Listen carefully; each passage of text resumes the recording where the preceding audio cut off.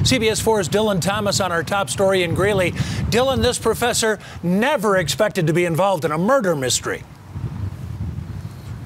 Jim, Karen, the University of Northern Colorado actually has a stockpile of venomous snakes here on their campus in Greeley. They're using them to study whether or not their venom can be used to help battle things like high blood pressure and even cancer. But never did they expect their studies would help solve a murder more than 1,500 miles away.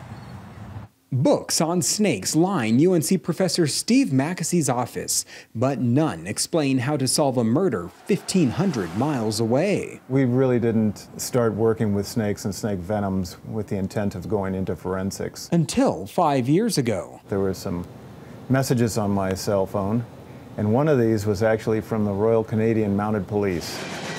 Canadian police needed Mackessy to help solve a mysterious death.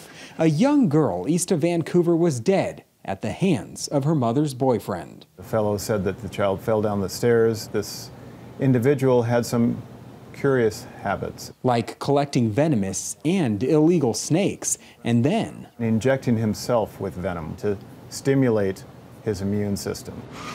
Back in Greeley, Mackessy was sent samples from the child and snakes found in the suspect's home. Mackessy's tests validated suspicions. Snake venom was the cause of death of the 2-year-old infant. This man administered venom to the child. The suspect then confessed.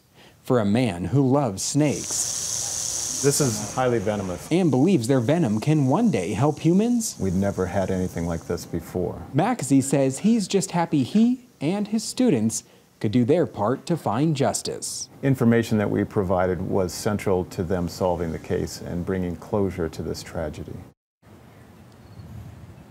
The suspect in this case, Henry Thomas, is awaiting trial, I should say sentencing right now, in Canada. Live in Greeley, Dillon Thomas covering Colorado First.